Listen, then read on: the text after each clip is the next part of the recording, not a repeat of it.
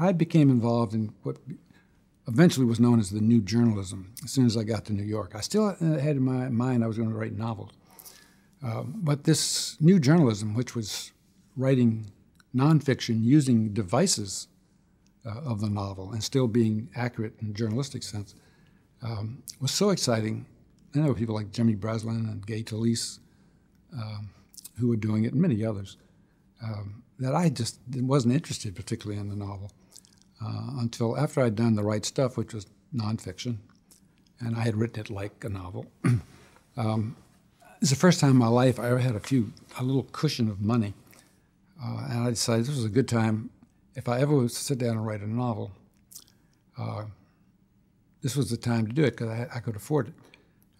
Because always in the back of your mind, those people are saying, boy, this nonfiction stuff is the most elaborate writer's block I've ever heard of. You don't tackle the big one because you've discovered this new thing that's supposedly better.